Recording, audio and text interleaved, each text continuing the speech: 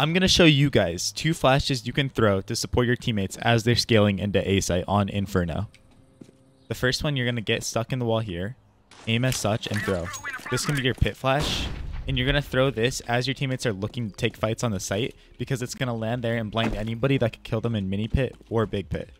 Now secondly, another flash you can throw this one on the fly, is simply run here and jump throw.